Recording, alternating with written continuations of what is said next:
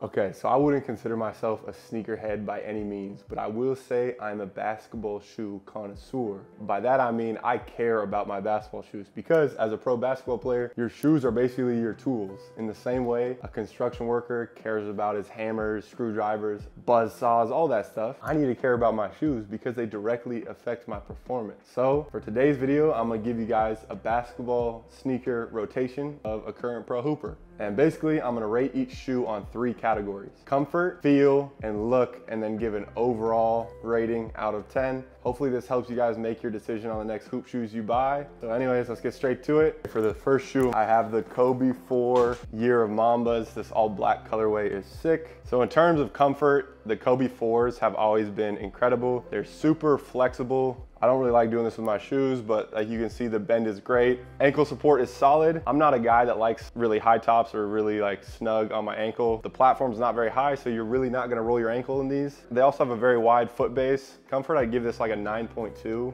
out of 10. It's like, it's up there. Kobe 4s are potentially my goated shoe of all time. Then in terms of feel, I swear they make you more athletic. Every time I wear them, I feel springy, bouncy, super reactive off the floor. And I don't know, it might be a mental thing, but big fan of these. The only thing is the squeak isn't great. The traction is good, but it for some reason doesn't squeak a lot. I don't know, some people like that, some people don't really care about it, but sometimes on dusty floors, they're a little slick. So feel, I'd give them like a 9.1 maybe. And then in terms of look, colorway, all black. Some people love all black, some people hate all black. I like it. It kind of gives me that like black Air Force energy. Just kind of looks classy with this kind of like suede part here. I'll probably rock these with, I'm thinking just like some black socks, and that's really black Air Force energy, but it's good to have some black shoes in your rotation. I don't know, big fan. So look, I'll give these like, again, 9.5. Overall, like I said, these might be my favorite shoes of all time. I know I'm starting off this basketball sneaker rotation, just all these are the greatest shoes ever, but these potentially might be.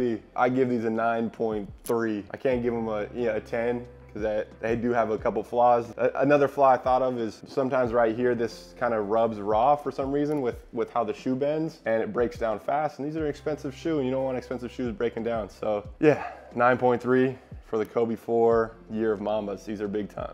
So next up in the basketball sneaker rotation, we have the Kobe 6 Reverse Grinches. Sort of a hype beast shoe. Everybody's wearing Grinches and reverse Grinches nowadays, but it makes sense. The colorway is beautiful and everybody likes flashy shoes these days. So for me, these are a good complement to the Kobe 4 Year Mambas, chill and now loud. To break them down, in terms of comfort, I really like them. I mean, the tongue, when you lace them tight, really locks and keeps your foot nice and snug. Let's break down the myth. Higher ankle support does not mean less ankle rolls. It's all about the platform, and falling off the platform is how you roll your ankle. This platform is pretty low, and also the insole, it really wraps around your foot, so don't really have a problem rolling ankles. Honestly, in terms of comfort, I give these like a 9.2.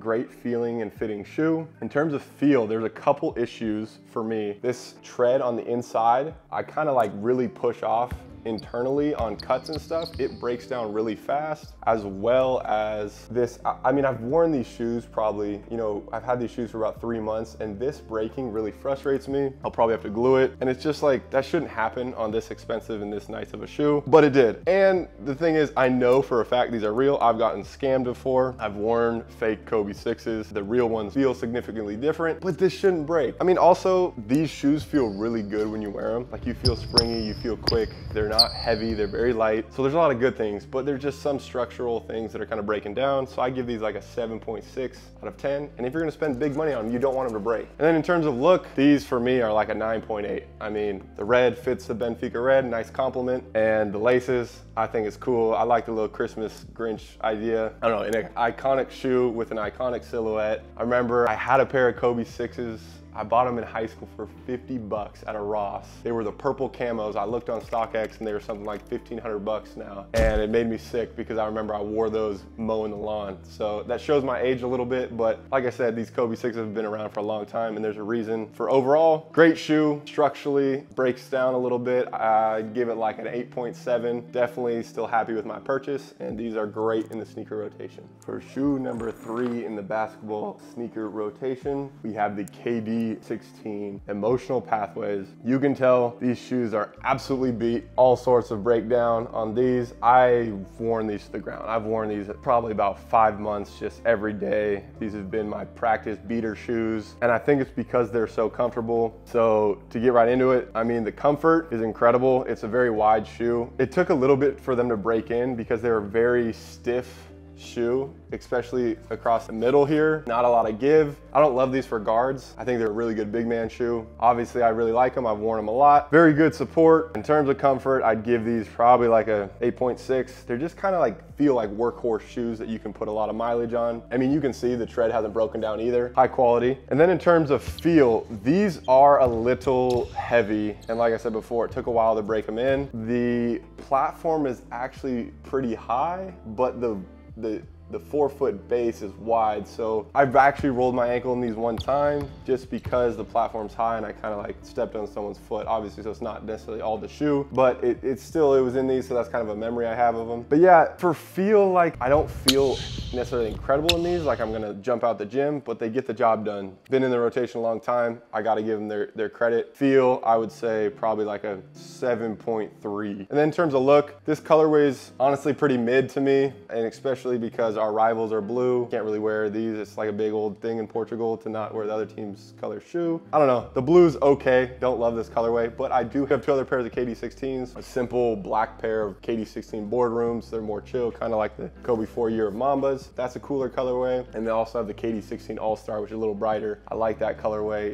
It's more pop. The cool thing about KDs is there's a lot of different colorways, so you can really find the one that you like the look. But for these actual emotional pathways, I'd give this like a 6.8, but you can find cooler colorways, so sometimes it could go up as much as like probably an 8.5 for the All-Stars for me. Overall, for these, I'd probably give it about a 7.4. Great for workout shoes, getting in a lot of mileage and just beating them to the ground, but for games, I wouldn't say necessarily my favorite, even though these, I've played probably more than 10 games in these. KD16 Emotional Pathways, solid shoe, but not necessarily my favorite, doesn't compare to the Kobe's. For the 4th shoe in my basketball sneaker rotation, we have the Harden 7, I think they're called Space Orbits. This shoe is funky, right? They introduced this kind of like sock-like tongue thing. Some people really like it. I like it because it doesn't really dig into my ankles much, but weird feeling. It did kind of like feel like a sock. It kind of like locked down my foot, but I don't know. I'm still kind of up in the air on it. So in terms of comfort, this part is nice, right? It's snug. It feels very natural. It's not a lot of restriction, and I'm not the only one. There's something going on with this Harden 7, something near like the ball of your foot in the shoe, kind of around here, because your pinky toe rubs, like your baby toe, it rubs. And it gave me the nastiest blister after my first wear. And of course the shoe wasn't broken in, so I was like, okay, it's gotta be that. Let the blister heal, waited 2 weeks, tried it again, same thing, in the exact same spot. And it wasn't just me, it was also my teammate. And it was like not just a little blister, it was like that thing was bleeding. And so there's something going on, some sort of performance malfunction in there. So in terms of comfort, I gotta give these like a 5.8. Only reason they're not lower is that I sort of kind of like the sock. And then in terms of feel, these grip really well. I felt really comfortable cutting, moving in them. But the thing is, they're still like a heavy shoe. And also it feels like you kind of got like this big heel thing on. And so they didn't feel great. Like they haven't felt good enough for me to even try them in a game. So in terms of feel, I'd also give it like maybe like a 4.8. Very heavy shoe, felt good cutting in, but I didn't feel dynamic or explosive. And then in terms of look, I'm not a big fan. This colorway sucks, if I'm gonna be honest. The gray is just lame. It's just pretty mid. There are some cool colorways if you get like the yellow or the pink or the loud colorways, but again,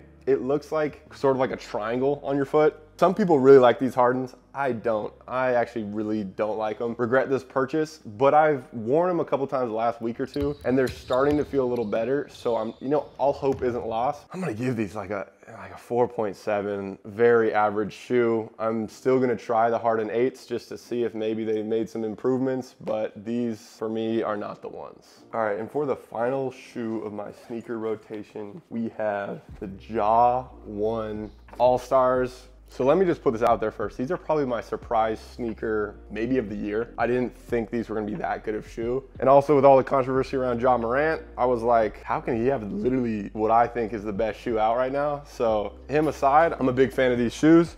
This colorway is pretty cool, but I don't know. Some people don't like it. Someone said that they look like crayons, but I like it a lot. So for comfort, I would say these are very, very comfortable. They feel almost like the Kobe 4s, just a little more low top. Also pretty flexible. I feel really good cutting in them. The lacing system locks your foot in. It's just a well-made shoe, just an overall well-made shoe. So in terms of comfort, I'd give this probably like an 8.8, really high quality, big fan. Now in terms of feel, not super light, but not super heavy, super supportive. I felt able to cut well, feel very springy in them. I probably worn these in the last 8 games or so, which is surprising because I got the Kobe 6s expecting those to be my game shoe. And the Ja 1s, they beat them out. I just feel solid in them and I felt like I can really plant, cut. It's a great shoe, well made. Feel, I'd give these probably like a 8.9. And then in terms of look, don't like the look as much as a Kobe, but it looks like a Kobe. This colorway is decent. I got it because of red and Benfica. For look, I'd give this like an 8.4. It's solid, it's better than most shoes out right now. I'm not a big fan of a lot of the shoes out right now. So I'm gonna give this one an overall of an 8.6. Honestly, great shoe, surprise sneaker of the year. These have been my go-tos lately. And so probably didn't expect that, but I didn't either. So last shoe of the sneaker rotation. All right, that was more or less my current basketball sneaker rotation as a pro hooper. We have 3 months left in the season. We have a couple more regular season games and a playoff push. So we're getting towards the end of it. Hopefully you guys enjoyed, and maybe this will help you make your next sneaker purchase. If you made it this far and you've liked the video, comment what type of videos you want to keep seeing on this channel, as well as being subscribed, and I will do a sneaker giveaway. One of these 2 pairs, either LeBron 20 Grinches or the What the KD 15s. If you have a European address, we will problem solve and I'll find a way to ship these to you. It will probably be expensive, but I'm willing to do it. You guys have been supporting me like no other. So yeah, if you made it this far, make sure to do those 3 things and you have a chance to win a pair of these LeBron 20 Grinches or KD 15 What Does. I will sign, send them to you. And yeah, hopefully you guys liked the video. And as always, live atypical. She said, yeah, I know. Wish I can make it easier. I just know right and wrong.